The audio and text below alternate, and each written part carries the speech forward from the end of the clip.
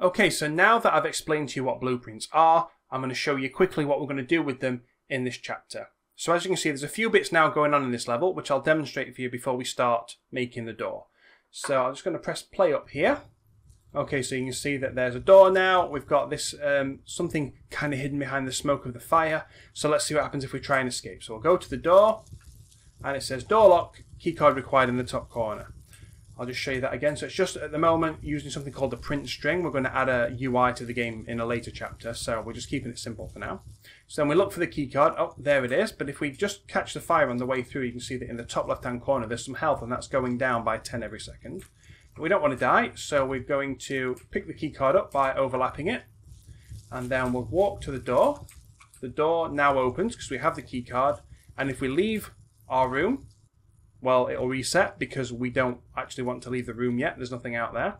And then one final thing that I'll show you that the game does is if we now leave our character in the fire, what's going to happen when their health reaches 0? Well, they're going to die. And then once they've died, oh no, they're dead. The game will reset so we can resume where we were from. So that's what we're going to be doing in this chapter. And the first step is going to be getting the door to open. So let's get stuck in. Okay, so here we are now back in our level before we added any of that interactivity, and we're going to start putting it together. So the first thing we're going to need is just to bring the door mesh in, which is part of the chapter 3 asset. So I'll just show you in the course resources folder. In chapter 3, we've got these two meshes. So we've got door_small, and we've also got keycard. So we need to make sure that we have those unzipped, ready to go. Let's just go back into Unreal Engine.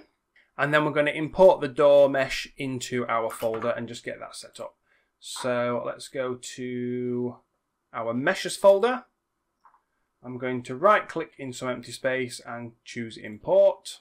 Then I'll go into my chapter 3 folder, find the door small, click on open. You should be pretty familiar with all this from the last chapter. So I'm just going to check my settings. I don't want to create the material, I don't want to import textures, everything else looks good. So we'll click on import. And then I just want to put the materials on it before I move on. So here's the door, I'll open that up in the static mesh editor like this. And then you can see there are 4 material slots on this. You can add any materials you want, but I suggest the following. So for this first one, I'm just going to use the floor material. So this M_basic floor. And that just adds these blue accents here.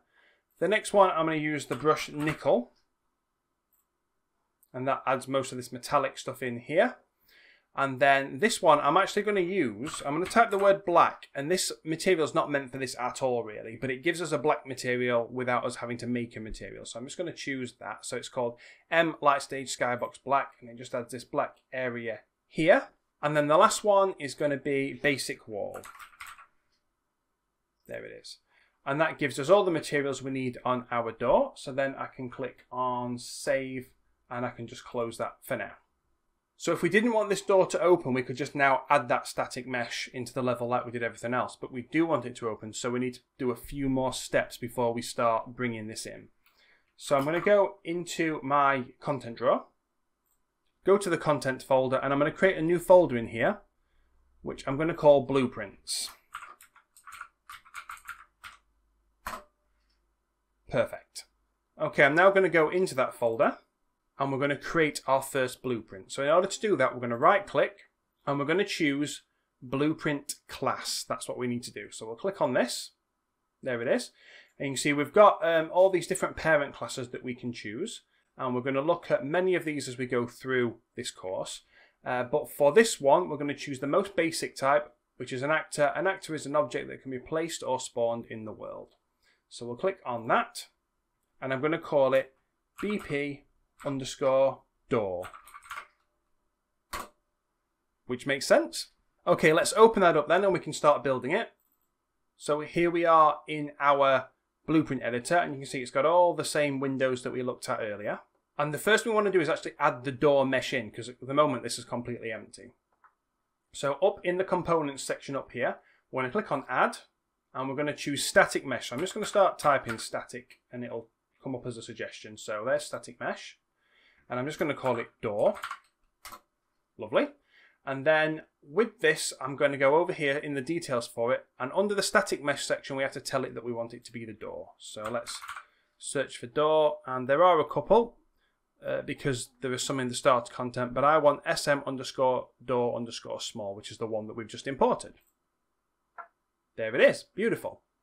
The next thing we want to do is set a collision box so that when the player overlaps it, we can have our interactive stuff happen. We're going to have some game logic happen when they overlap. So we need to add a box collision to our blueprint. So what I'm going to do first of all is just click on this BP_door because I don't want this to be a child of the door. So I've gone back up to the top level here. I'm going to click on add and type box, and then box collision comes up as a suggestion. And I'll just leave it called box, that's fine. And then what we want to do is have this so that it extends in front of and behind the door, so it's got like a bigger area to overlap. So I'm going to bring it out in front about that far. I'm just going to roughly match the height of the door, and I'll go slightly wider like that. So that's now giving the player somewhere to overlap as they get close to the door to have it open. And we can always edit this later if it's not big enough. Okay, so let's make this interactive. That's everything we need to add into the blueprint at the moment. So we're going to go to our event graph. Here it is. And it starts off with these 3 events. So we've got event begin play, something that will happen as soon as we press play. Event actor begin overlap, which is kind of like what we want, but not exactly. And there's event tick, which happens every tick. We'll get into what ticks are later. But actually, for what we're doing now, we don't want any of these, so I'm going to delete all 3. Bye. Okay, we want to do something when it specifically happens to this box. So I'm going to click on the box to make sure that when I create a new node, Unreal Engine knows I want it to relate to that node. I'm going to right-click in my graph over here, and I'm going to type on component begin, and then this will come up. On component begin overlap. The box is a component, so we're not saying the entire blueprint, just that component, and when something begins overlapping with it. And we get this. And there's lots of different outputs on this, but we don't need to worry about all of them, don't worry. We just need to get this set up to do what we need it to do. And the first thing we need to know is what exactly is overlapping with this box collision. And we want to know if it's the player or not. If it's anything else, we don't want this action to trigger. So we need to do that check first. So the way that we do that is we're looking for other actor.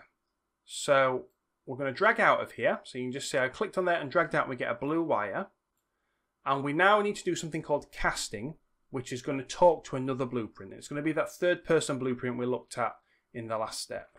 So if I'm just start typing cast to third, and then there are only 2 options, third person character or third person game mode. We want third person character. So it's going to check, is the other actor this third person character? That's good. So if that is true, what we want to do next is actually have the door open. So we need to get a reference to the door. And it's actually down here as a component. And what we can do is just get the door. We're going to drag it in, let go. And you can either get or set something we want to get at the moment, like that. And then from here, what I want to do is set relative location.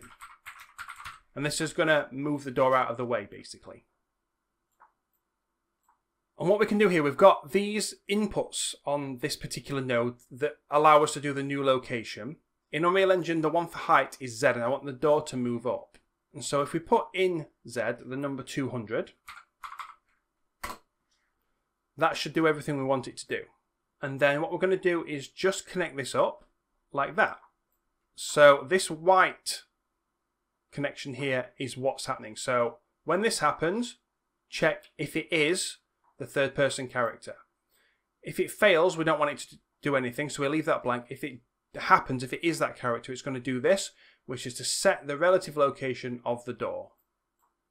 So now would be a good time to test this out and see if it works. So what we need to do now is save the blueprint, and then whenever we make a change, we have to do something called compile.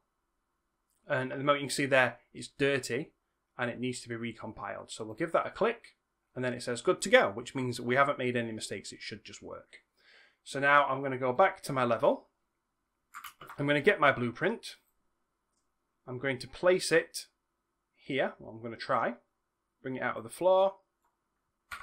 I'm going to rotate it by 90 degrees.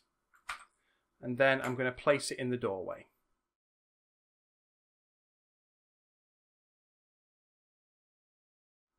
You can see it's just a little bit off to the side. So I'm just going to change my snaps down to 5 and see if that will work. That looks like a pretty good fit. So I'm fairly happy with the location of that door. And then what I want to do is just test it out. So let's press play. And then I'm going to run up to the door. And you can see it's moved up. Now I can see it, which is not really what I wanted to happen. But you can see the door does move up. Now I would also like it to close when I run away, which is not happening. So I've got a couple of changes that I need to make. First of all, it's just going to be, I'm going to move this up here. Move it back so that I can't see it through the wall, and then I'm going to move it back down. Just make sure I've got the height right. Yep, that looks okay. I'll test that again. So when I run up to the door, yep, it looks like the door's disappeared, but we know it's just moved up. That's cool. Right, now what we need to do is get this to close. So what we need to do essentially is reverse what's happening here.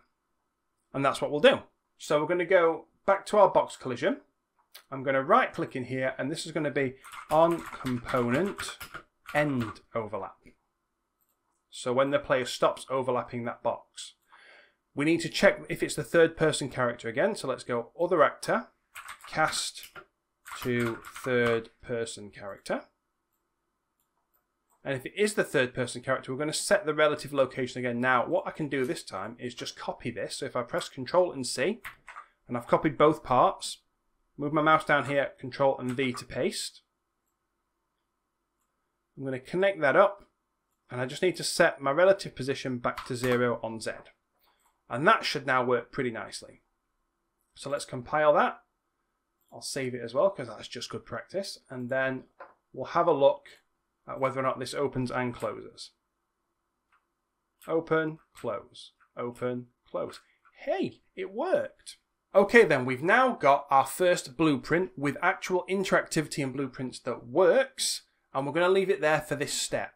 But in the next step, we're going to do part 2 of the door, and we're going to get it to open and close smoothly using something called a timeline in the blueprints. So I will see you in the next step where we'll get that set up. Thanks for watching and supporting the channel. If you'd like to help me create more content like this, please consider becoming a patron on Patreon. The contributions I get through Patreon make a huge difference in keeping this channel going. Remember to like, comment and subscribe to make sure you don't miss my upcoming tutorials. Your support and engagement mean the world to me and help my channel continue to grow. Thanks again, and I'll see you in the next one.